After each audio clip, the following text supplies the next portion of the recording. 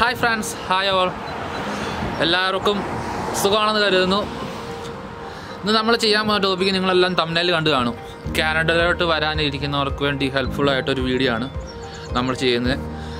കാനഡയിലോട്ട് എങ്ങനെ വരണം, അതിൻ്റെ ഉള്ള പ്രോസസ്സിങ്, എന്തൊക്കെ ചെയ്യണം, എന്തൊക്കെ വേണം, ഏതൊക്കെ രീതികൾ ചെയ്യണം എന്നൊക്കെ ഉള്ളത് തന്നെയാണ് കാണിക്കാനല്ല പറയാൻ പോകുന്നത്. അപ്പം ഞാൻ അതിൻ്റെ എല്ലാം ആയിട്ട് ഒരു നോട്ട് നേരത്തെ ഇന്നലെ തന്നെ തയ്യാറാക്കി വെച്ചായിരുന്നു. ഇപ്പോൾ ഇവിടെ വൈകിട്ട് 4 മണിയായി. നല്ല തണുപ്പാണ്, ഒരു രക്ഷയില്ല, തണുത്ത് മറക്കുകയാണ്. അപ്പം ഇതല്ലേ 6 ഡിഗ്രിയേ ഉള്ളൂ ഇവിടെ ടെമ്പറേച്ചർ ഇപ്പം. അപ്പം നമുക്ക് നേരെ വീഡിയോയിലോട്ട് കിടക്കാം. അതിന് മുമ്പ് ചാനലായിട്ട് കാണണമെങ്കിൽ പ്ലീസ് ഒന്ന് സബ്സ്ക്രൈബ് ചെയ്യുക. നിങ്ങളുടെ സംശയങ്ങളും ക്വസ്റ്റ്യൻസൊക്കെ ചോദിക്കുക, എന്നോട് എന്തെങ്കിലും സംശയമുണ്ടോ ചോദിക്കുക. പിന്നെ ഇഷ്ടപ്പെട്ട ലൈക്ക് ചെയ്യുക, മാക്സിമം ഷെയർ ചെയ്യുക. കാനഡയിലോട്ട് വരാൻ താല്പര്യമുള്ള കുട്ടികളിലേക്ക്, പിള്ളേർ, മുതിർന്നവർക്ക് ആർക്കാണെങ്കിലും നിങ്ങൾ വീഡിയോ എത്തിച്ചു കൊടുക്കുക. അപ്പോൾ അവർക്ക് കുറച്ചൊക്കെ അതിനെപ്പറ്റി അറിവുകളും വിവരങ്ങളൊക്കെ കിട്ടും. അപ്പം നമുക്ക് നേരെ വീഡിയോയിലോട്ട് പോവാം.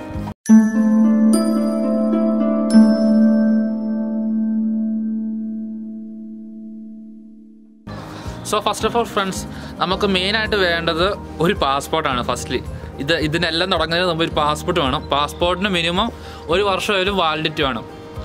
ഒരു 3-4 വർഷം വാലിഡിറ്റി ഉള്ള പാസ്പോർട്ട് എടുക്കുന്നതാണ് നല്ലത്. അല്ലെങ്കിൽ പിന്നെ അതിൻ്റെ ഇടയ്ക്ക് നിങ്ങൾ പാസ്പോർട്ട് റിന്യൂ ഒക്കെ ചെയ്യാൻ പോകേണ്ടി വരും. അപ്പം മിനിമം 1 വർഷമെങ്കിലും ഉണ്ടായിരിക്കുക. പിന്നെ സെക്കൻഡ്ലി ഐഎൽസ് നിർബന്ധമാണ് കാനഡയിലോട്ട് വരാൻ. സ്റ്റുഡൻസിനാണെങ്കിലും PR നാട്ടിൽ നിന്ന് കിട്ടി വരുന്നവർക്കാണെങ്കിലും ഐഎൽസ് നിർബന്ധമാണ്. മെയിൻലി ഐഎൽസ് 2 തരമാണ് ഉള്ളത്. ഐഎൽസിൻ്റെ അക്കാഡമിക് ഐഎൽസും ഉണ്ട്, ഐഎൽസ് ജനറലും ഉണ്ട്. അക്കാഡമിക്ക് നമ്മുടെ സ്റ്റുഡൻറ്റ് വിസയിൽ വരുന്നവർക്ക് വേണ്ടിയുള്ളതാണ് അക്കാഡമിക്. ജനറൽ PR നാട്ടിൽ നിന്ന് തന്നെ കിട്ടി ജോലിയൊക്കെ കിട്ടി വരുന്നവർക്ക്, സെറ്റിലായിട്ട് വരുന്നവർക്ക് വേണ്ടിയുള്ളതാണ് ജനറൽ പൊതുവെ ഇച്ചിരി കൂടെ പാടാണ്. അക്കാഡമിക് സ്റ്റുഡൻസിൻ്റെ ഒരു രീതിയിലുള്ളത്. അതിൽ നമുക്ക് വേണ്ടത് സ്റ്റുഡൻറ്റ് വിസ വരുന്ന പിള്ളേർക്ക് വേണ്ടത്, ഞാൻ വന്ന ടൈമിൽ LSRW, listening, reading, writing, speaking, ഇതിന് എല്ലാത്തിനും മിനിമം 6ഉം ഓവറോൾ 6.5 ആയിരുന്നു വേണ്ടത്. ഓവറോൾ 6.5. ഒരു തവണ ഐഎൽസ് എഴുതിയിട്ടുണ്ടെങ്കിൽ അതിൻ്റെ സ്കോർ കാർഡിൻ്റെ വാലിഡിറ്റി എന്ന് പറഞ്ഞിട്ടുണ്ടെങ്കിൽ 2 വർഷം വാലിഡിറ്റി ഉണ്ട് ഒരു സ്കോർ കാർഡിന്. ഒരു ടെസ്റ്റ് റിസൾട്ട് വരുന്ന അന്ന് തൊട്ട് 2 വർഷത്തേന് അതിൻ്റെ ഐഎൽസിൻ്റെ റിസൾട്ടിന് വാലിഡിറ്റി ഉണ്ട്, ജനറൽ ആണെങ്കിലും അക്കാഡമിക് ആണെങ്കിലും. അപ്പം അത് വേണം. അപ്പം ഞാൻ പറയുന്നത് നിങ്ങൾ ആദ്യം തന്നെ ഏജൻസിക്കാരുടെ അടുത്തിട്ട് ഓടാതിരിക്കുക. അത് ഞാൻ ഇപ്പം +2 കഴിഞ്ഞവരാണെങ്കിലും, അപ്പം ഡിഗ്രി കഴിഞ്ഞിട്ട് വീട്ടിൽ ഇരിക്കുന്നവരാണെങ്കിലും, എന്താണെങ്കിലും നിങ്ങൾ ആദ്യം തന്നെ ഏജൻസിക്കാരുടെ അടുത്ത് പോയിട്ടുണ്ട്. അവരത് ഇതൊക്കെ പറഞ്ഞ് നിങ്ങളെ പ്രാന്തി പിടിപ്പിക്കും, നിങ്ങളുടെ ഫുൾ ഇത് പോകും. അപ്പം പോവുക, ആദ്യം തന്നെ ഐഎൽസ് എഴുതി നല്ല മാർക്ക് കിട്ടിക്കഴിഞ്ഞിട്ട് പോവുക. അല്ല, ഇനി എന്തെങ്കിലും ഡൗട്ട് ഉണ്ടോ ജസ്റ്റ് ഒന്ന് പോയി ചോദിക്കുക അവരോട്, എത്ര വേണം അറിയാവുന്നവരോട് പോയി ചോദിക്കുക. ഇപ്പം നിയമം മാറിയിട്ടുണ്ട് ഒത്തിരി. ഇപ്പം എനിക്ക് തോന്നുന്നത് എല്ലാ 6.5 ഓവറോൾ 6.5 വേണമെന്ന് തോന്നുന്നു. അങ്ങനെയാണ്ടാന്ന് തോന്നുന്നു. ഇപ്പം കറക്റ്റ് അറിയത്തില്ല. ഞാൻ വന്ന സമയത്ത് എല്ലാ 6ഉം ഓവറോൾ 6.5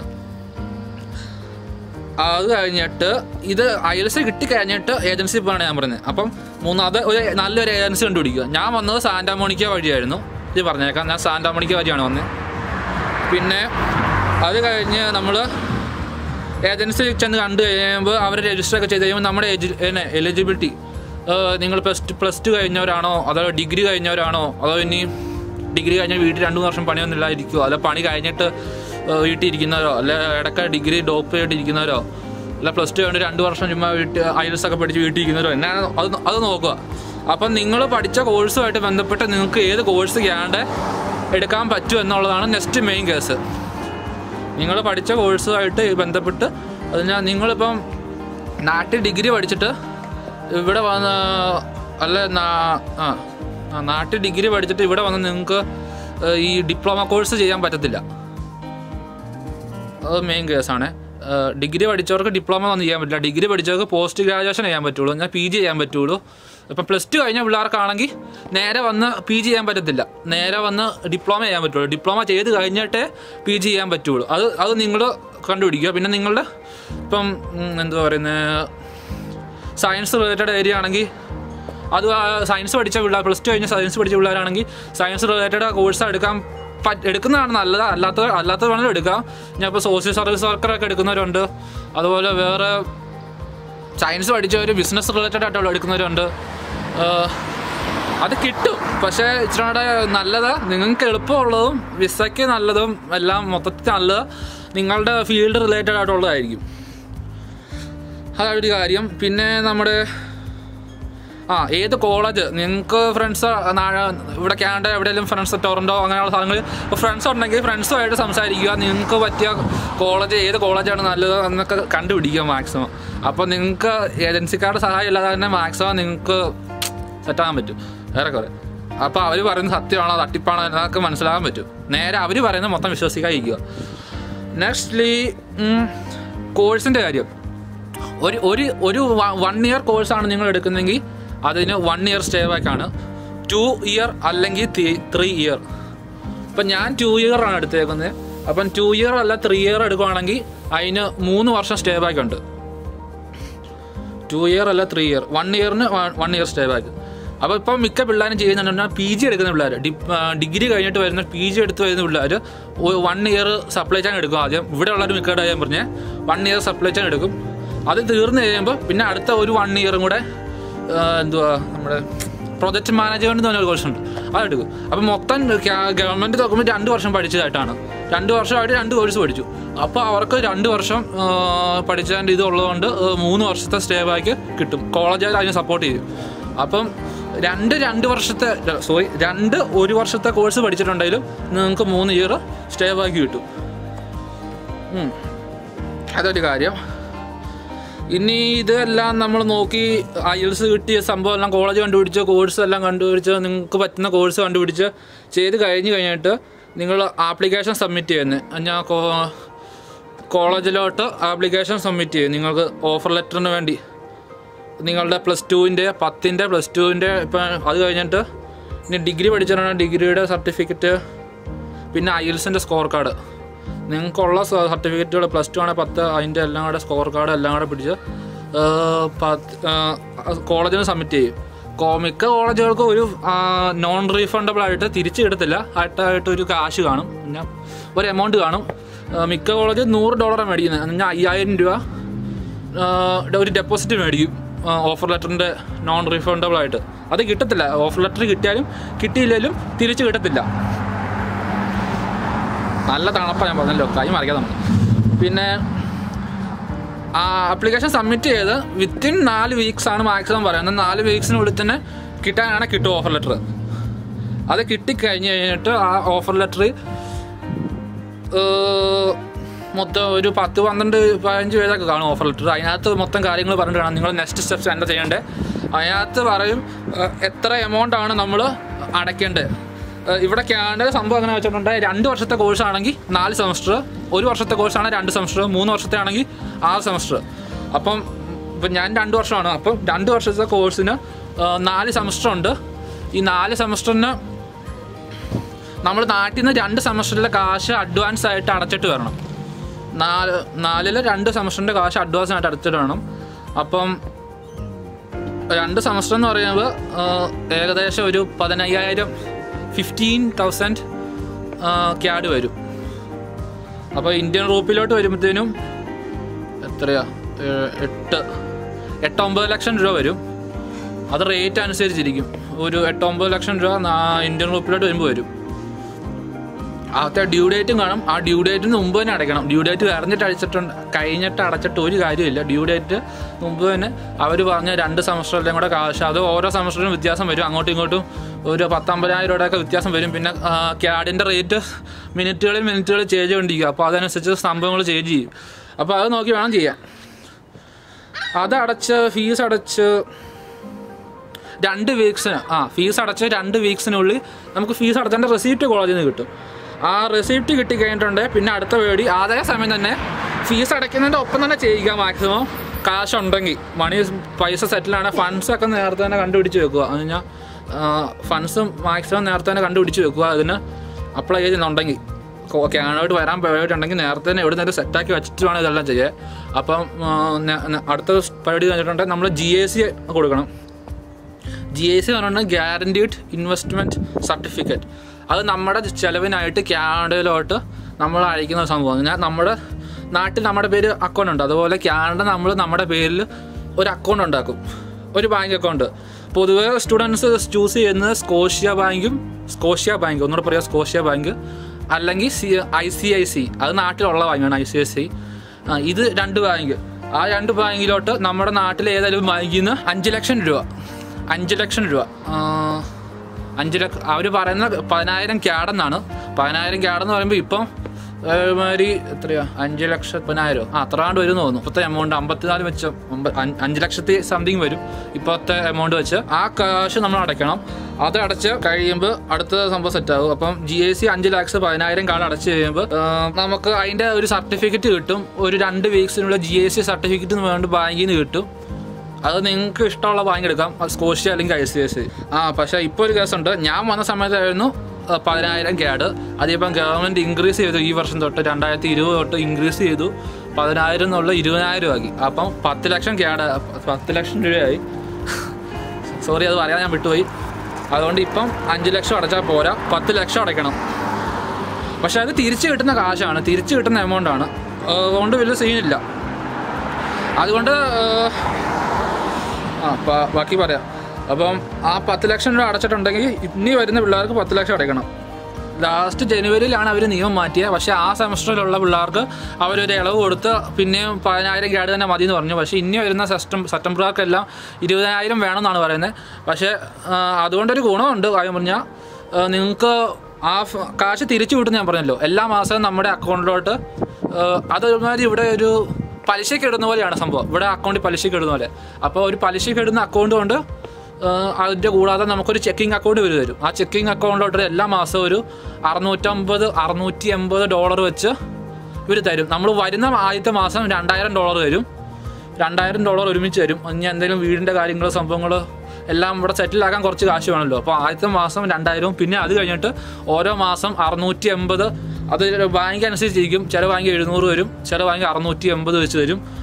വെച്ച് ഒരു വർഷത്തേന് തരും. ആ കാശ് തീരുന്നവരെ തരും. അല്ല അവരതിനൊന്നും പിടിക്കുന്നില്ല. പിന്നെ അടയ്ക്കുന്ന സമയത്ത് ഒരു $100 എക്സ്ട്രാ അടയ്ക്കണം.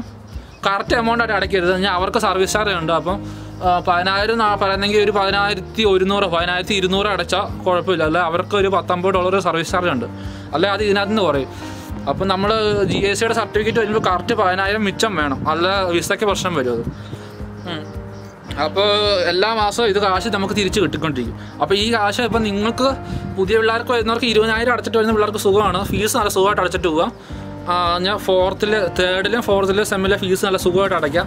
ഈ കാശ് സൂക്ഷിച്ച് വെക്കുകയാണെങ്കിൽ ഞാൻ പിന്നെ അടയ്ക്കാനുള്ളത് ഒരു 15,000 കാർഡേ ഉള്ളൂ. 3rd സെമസ്റ്ററിലും 4th സെമസ്റ്ററിലുമായിട്ട് അടയ്ക്കാനുള്ളത് ഒരു 8,000 വെച്ചാണ് 16,000 കാർഡ് ആകത്തുള്ളൂ 2 സെമസ്റ്ററിലും കൂടെ. അപ്പം നിങ്ങൾക്ക് പിന്നെ 4,000 കാർഡ് പിന്നെയും നിങ്ങൾ മിച്ചമുണ്ട്. സൂക്ഷിച്ച് ഉപയോഗിക്കുകയാണെങ്കിൽ പണിയൊന്നും കിട്ടിയില്ല പോലും. അത് സെറ്റ്. പിന്നെ GST സർട്ടിഫിക്കറ്റ് കിട്ടും. നമ്മൾ പിന്നെ ചെയ്യേണ്ടത് മെഡിക്കൽ സർട്ടിഫിക്കറ്റിന് അപ്ലൈ ചെയ്യുക. ഞാൻ മെഡിക്കലിന് അപ്ലൈ ചെയ്യുക. കാനഡയോട്ട് വരുന്നത് നിർബന്ധമാണ്. മെഡിക്കൽ സ്റ്റുഡൻസിനാണെങ്കിലും ജനറലുകാർക്കാണെങ്കിലും. അപ്പം മെഡിക്കൽ ഞാൻ ഒരു എക്സാമ്പിൾ പറയുകയാണെങ്കിൽ തിരുവനന്തപുരത്തെ കിംസിലുണ്ട്, പിന്നെ ബാംഗ്ലൂർ അവിടെ ഫോർട്ടിസ് എന്നൊക്കെ പറഞ്ഞ ആശുപത്രി ഉണ്ട്, അവിടെയൊക്കെ ഉണ്ട്.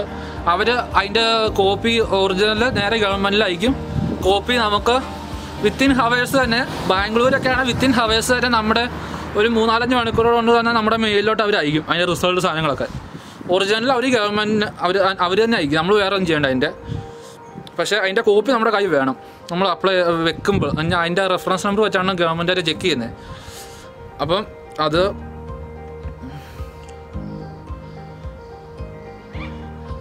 പിന്നെ മെഡിക്കൽ ചെയ്യുന്നതിന് 6,000 രൂപ മുകളിലാണ്. അത് ഇപ്പം എത്രയാണെന്ന് എനിക്കത്തില്ല. ഞാൻ ചെയ്തപ്പോൾ 6,000 രൂപ അടുത്തായിരുന്നു. പിന്നെ പോലീസ് ക്ലിയറൻസ് സർട്ടിഫിക്കറ്റ് അത് നിങ്ങളുടെ ഏജൻസിക്കാരോട് ചോദിക്കുക. എല്ലാ ഏജൻസിക്കാരും പറയുന്നില്ല. എല്ലാ കോഴ്സിനും ചില കോഴ്സിന് ചില കോളേജ് ഇതൊക്കെ അങ്ങനെ ഇതുണ്ട്. അതിന് പോലീസ് ക്ലിയറൻസ് വേണം.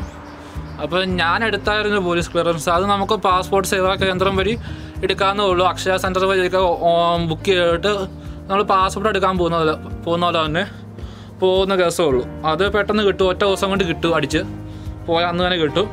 ഒരു പേപ്പർ അടിച്ചവർ തരും. അടുത്തത് നമുക്ക് ഇനി പ്രൂഫ് ഓഫ് ഫണ്ട്സ് എന്ന് പറഞ്ഞിട്ടുണ്ടെങ്കിൽ നമ്മുടെ കയ്യിൽ ഇനി ഇപ്പം 3rd സെമസ്റ്ററും 4th സെമസ്റ്ററും GIC ഉണ്ടെന്ന് ഞാൻ പറഞ്ഞു അടയ്ക്കാൻ തന്നെ. അത് സൂക്ഷിച്ച് വെക്കുക.